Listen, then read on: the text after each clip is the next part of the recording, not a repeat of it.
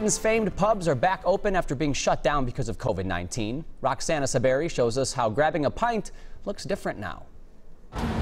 The Greyhound greeted guests today for the first time in more than 3 months. Cheers. Too long for Kate Duffy. It's very good. It looks like it tastes good. I feel like, lockdown's left me now. But even with the lockdown easing, drinking a pint at the pub isn't like it used to be. There's now plexiglass in front of the bar, and if you want to see a menu or make an order, you have to use an app.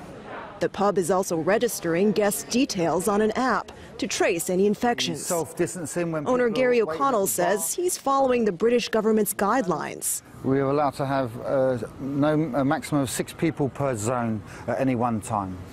And hair salons reopened, some at midnight. Yeah, desperate times to get back. But the English city of Leicester isn't celebrating. It went back into lockdown this week after a spike in COVID-19 infections. Britain's Prime Minister Boris Johnson warns other cities could face the same fate. This government will not hesitate in putting on the brakes and reimposing restrictions. But back at the Greyhound, guests of all ages say they feel safe for now. It was nicer before we had to do all this, but it's much better having this than nothing at all. Roxana Saberi, CBS News, London.